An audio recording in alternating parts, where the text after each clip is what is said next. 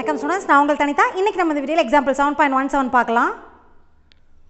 If the curves ax square plus by square equal to 1 and cx square plus dy square equal to 1 intersect each other orthogonally, then show that 1 by a minus 1 by b equal to 1 by c minus 1 by d.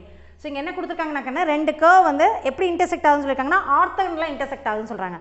Orthogonal இன்டர்செக்டிங்னா என்ன அர்த்தம்னா அந்த point of intersection ரெண்டு curve intersect ஆகுது இல்லையா, அதோட point of இன்டர்செக்ஷனில் நம்ம draw பண்ணுற tangents வந்து பெர்பெண்டிகுலராக இருக்கும்னு அர்த்தம். சரியாக்கண்ணே, அதாவது ரெண்டு ஸ்லோப்பையும் நம்ம மல்டிப்ளை பண்ணால் -1. பெர்பெண்டிகுலர்னாவே நம்ம என்ன பண்ணுவோம், m1 × m2 ஈக்குவல் டு -1 அப்படின்னு சொல்லுவோம். அதாவது m1ம் ஃபைனைட் வேல்யூவாக கிடச்சி m2ம் ஃபைனைட் வேல்யூவாக கிடந்துச்சுன்னா அதோட ப்ராடக்ட் வந்து ஈக்குவல் டு -1 இருக்கும்.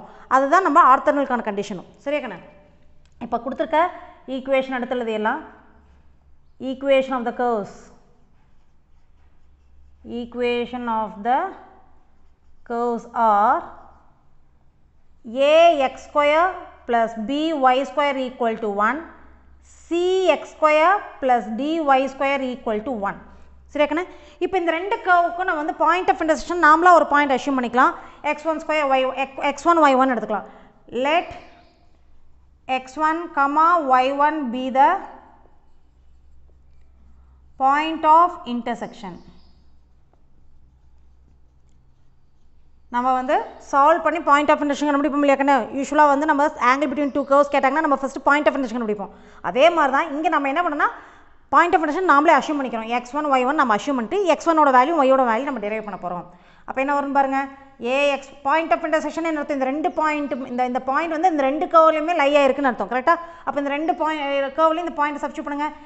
ax1 square plus by1 square equal to 1. அடுத்தது cx1 square plus dy1 square equal to 1. இப்போ இதை நம்ம சால்வ் பண்ணி இதுலேருந்து x1ஓட வேல்யூ y1ஓட வேல்யூ x1 ஸ்கொயரோட வேல்யூ y1 ஸ்கொயரோட வேல்யூ நம்ம கண்டுபிடிக்க போகிறோம். ஸோ எப்படி சால்வ் பண்ணலாம்னா நமக்கு லீனியர் ஈக்குவேஷன் சால்வ் பண்ணுறோமா பண்ணலாம், கிராஸ் மல்டிப்ளிகேஷன் மூலமாக மற்ற எந்த மெத்தடில் வேணால் நீங்கள் சூஸ் பண்ணிக்கலாம். நான் இங்கே வந்து டிட்டர்மினன்ட் மெத்தட் யூஸ் பண்ணுறேன், அது கொஞ்சம் ஈஸியாக இருக்குங்கிறனால டிட்டர்மினன்ட் மெத்தட் எடுத்துக்கிறேன். அப்போ டெல்டா ஈக்குவல்ட்டுன்னு போட்டு நம்ம என்ன பண்ணுவோம், x1 ஸ்கொயர் y1 ஸ்கொயரோட கோஎஃபிஷியன்ட் எடுத்து எழுதுவோம். அப்போ a b c d expand பண்ணோம்னா நமக்கு என்ன வருங்கன்னு ad minus bc. Next delta x1 square கண்டுபிடிக்கணுமா, delta x1 square. So delta x1 ஸ்கொயர்னா என்ன பண்ணுவோம், ஏசிங்கிற கோஎஃபிஷியன்ட் ரிமூவ் பண்ணிவிட்டு அதுக்கு பதிலாக கான்ஸ்டன்ட் போடுவோம். அப்போ இங்கே 1 1 bd அப்படியே வந்துடும், bd. இதை எக்ஸ்பேண்ட் பண்ணோம்னா நமக்கு என்ன வரும், d மைனஸ் பின்னு வருமா, d மைனஸ் பி. அடுத்து delta y1 square equal to இந்த ஏசி அப்படியே வந்துடும், அதுக்கு பதில் இங்கே கான்ஸ்டன்ட் வரும். அப்போ ac1 1 எக்ஸ்பேண்ட் பண்ணால் a மைனஸ் சி. அப்போ x1 square is equal to delta x1 square by delta, that is equal to delta x1 square வந்து d minus B by delta எனக்குன்னு ad minus PC, ad minus PC. அதே மாதிரி y1 square is equal to delta y1 square by delta equal to a minus c by ad minus bc. அப்போ x1 ஸ்கொயரோட value கிடச்சிருச்சு, y1 ஸ்கொயரோட value கிடச்சிருச்சு. இப்போ அந்த பாயிண்ட் எடுத்து எழுதிடலாங்கண்ணே. x1 square y1 square is equal to d minus B by ad minus PC a minus C by ad minus PC. இப்போ point of intersection நம்ம கண்டுபிடிச்சாச்சு. அடுத்து நம்ம என்ன கண்டுபிடிக்கணும், ஸ்லோப் கண்டுபிடிக்கணும். ஸோ ஃபஸ்ட்டு ஈக்குவேஷன் எடுத்துக்குவோம். ஃபஸ்ட் ஈக்குவேஷன் என்னது, ax square plus by square equal to 1. இதை differentiate with respect to x. ax square plus by square equal to 1 with respect to x differentiate பண்ணுற போகிறோம்.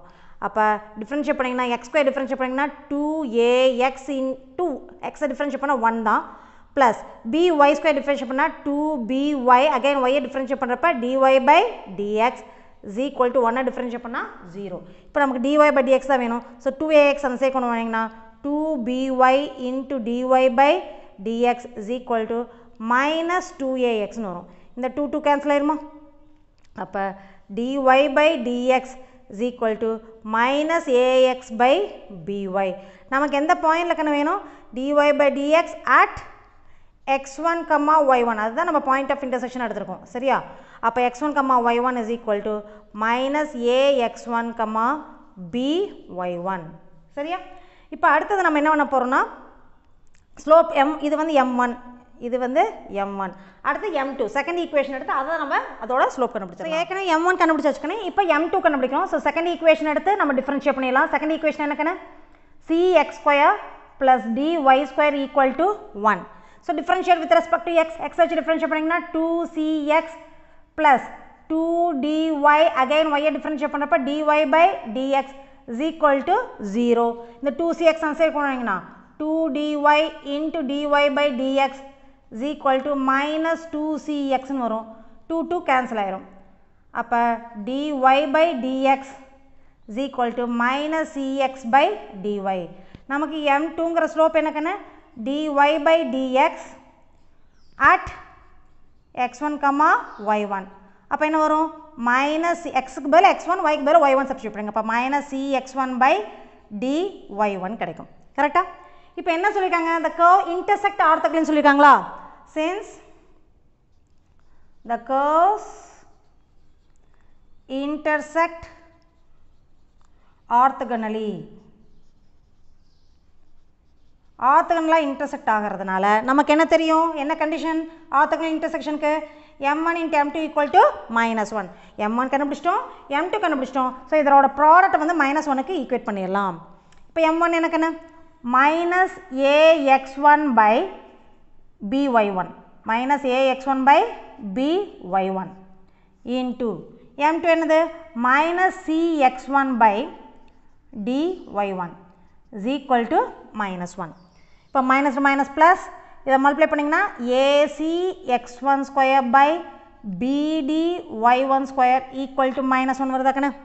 இப்போ இந்த bd y1 square right hand side கொண்டு போங்க. அப்போ என்ன வரும் ac x1 square equal to minus bd y1 square. இப்போ x1 square y1 square கண்டுபிடிச்சு வச்சிருக்க மக்கனே அதை சப்ஸ்டியூட் பண்ணுங்க. அப்போ ac into இங்கே என்ன வரும் d minus b by ad minus bc is equal to minus bd into y1 square ஓட வேல்யூ எனக்குன்னு a minus c by ad minus bc. பாருங்க ad minus bc கேன்சல் ஆயிடுதா. இப்போ ac இங்கே இருக்குது a minus இங்கே இருக்குது. ஸோ ac அந்த side கொண்டு போவாங்க bd இந்த சைடு கொண்டு வாங்க. ஓகேவா? அப்போ d minus b by minus bdன்னு நான் கொண்டு வந்துடுறேன். ஓகேவா? Equal to a minus c by ac. இந்த மைனஸ் உள்ள இங்கிருந்து மைனஸ் இந்த மைனஸ் இதோட கொண்டு மல்டிப்ளை பண்ணிங்க நியூமரேட்டரோட மல்டிப்ளை பண்ணிங்கன்னா உங்களுக்கு b மைனஸ் d பை bdன்னு கிடச்சிரும் equal to a minus c by AC. இப்போ சிம்பிள் ஸ்ப்ளிட் பண்ணி எழுதுங்க.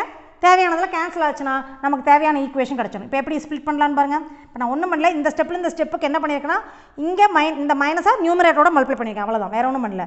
இப்போ நம்ம இதை ஸ்ப்ளிட் பண்ணிடலாம். அப்போ b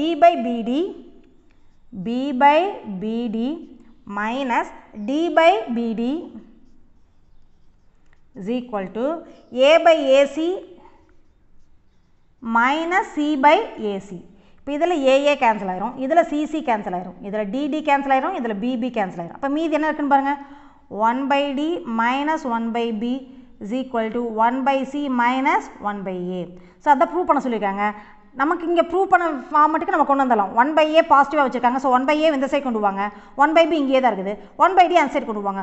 அவங்க கேட்டுக்க ஃபார்மெட்லேயே கொண்டு வரலாம். இது ஒரு கண்டிஷன் தான் அவங்க கேட்ட கண்டிஷன் கொண்டு வந்துடலாம். சரியாக்கண்ணே. அப்போ இந்த -1 by A இந்த சைடு கொண்டு வந்தீங்கன்னா +1 by A இந்த -1 by B அப்படியே வச்சுக்கோங்க ஈக்குவல் டு 1 by C அப்படியே இருக்கட்டும் இந்த 1 by D அந்த சைடு போச்சுன்னா -1 by D. So this is our required answer.